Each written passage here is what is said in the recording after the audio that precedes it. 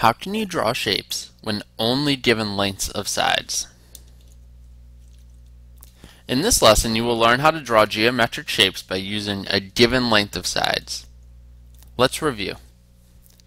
There are many different types of quadrilaterals. So we have rectangles, parallelograms, trapezoids, rhombus, as well as squares.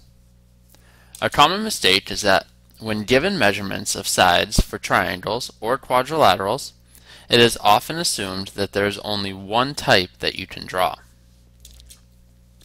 Let's go to our core lesson. Draw a triangle that has one side that is 7 units long and one side that is 9 units long. Is there more than one triangle we could draw? So here we have our coordinate plane, and we know that we have one side that's 7 units, one side that is 9 units long. So we can start by drawing a line that is 1, 2, 3, 4, 5, 6, 7, 8, 9 units long. So we're going to use that as our base in this triangle. And then we'll make this a right triangle. And we'll use 7 as our height. So there we have 7 as our height. And now all we have to do to complete this triangle is to draw a line across. Now, what if we use 7 as our base and 9 as our height? Is that going to make a different triangle, or is that triangle going to be congruent to the one that we just drew? Well, let's find out. Let's use 9 as our height, 7 as our base, and we'll connect the two of those. And we do find that those are actually congruent triangles. So if we just flip one and slide it, they'll be able to fit right on top of one another. Now, is there any other way that we could possibly make a triangle, a different type of triangle, using those measurements? Well, why don't we try it with, again, 9 as our base, and then what if we use 7 as one side, and we make an isosceles triangle, which would mean that we would also have 7 units on our other side as well. So we can do one side as 7 units, and then we can do another side as 7 units, and we can in fact make an isosceles triangle using those measurements. So you can make more than one different type of triangle, and of course you could also do a triangle with the base of 7 and then side lengths of 9 as well. Draw a quadrilateral with two sides of 4 inches and two sides of 5 inches. What type of quadrilaterals could we draw?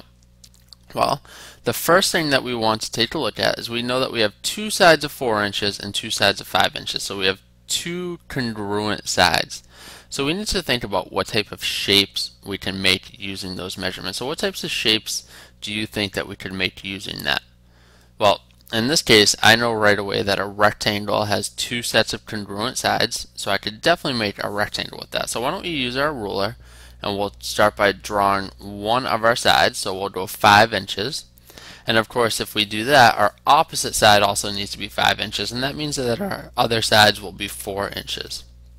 So let's add another side to it, and we'll go 4 inches.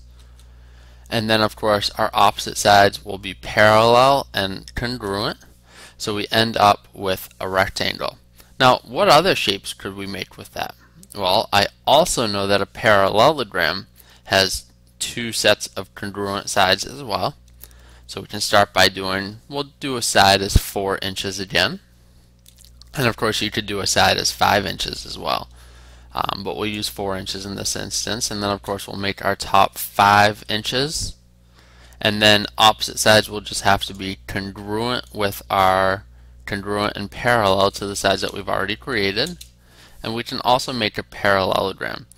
Now, of course, that means that we could not make a square because not all the sides are congruent. We could not make a rhombus because, again, not all the sides are congruent. And we couldn't make a trapezoid either, simply because our measurements would be a little bit off. So it would be a little bit too difficult to do. And, of course, we would end up just making a rectangle instead. In this lesson, you have learned how to draw geometric shapes by using a given length of sides.